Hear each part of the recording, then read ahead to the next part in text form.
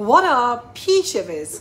Yeah, you heard me right. Have you ever noticed that you might shiver when you pass urine, have a wee, go to the bathroom, have a tinkle or spend a penny? Yeah, all of those things.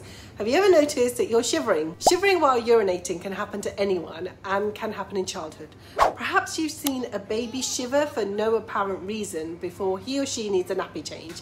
Now this can be quite a funny sight or an alarming phenomenon depending on how shaken you are. However, you don't need to worry because this is just a normal reaction of the body and does not cause any serious problems.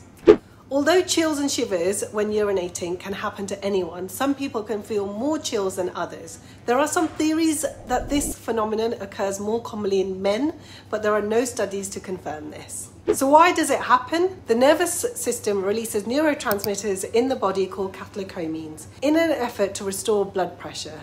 This creates a mixed signal between the two components of the sympathetic nervous system, which causes you to shiver when you pee. Whatever the cause, you should not worry about this phenomenon because it's usually harmless and does not cause any serious problems for the body. Until now, experts have not been able to explain the exact cause of shivering when urinating. This does not mean that you should ignore all abnormalities that occur during your urination or when you're going for a wee.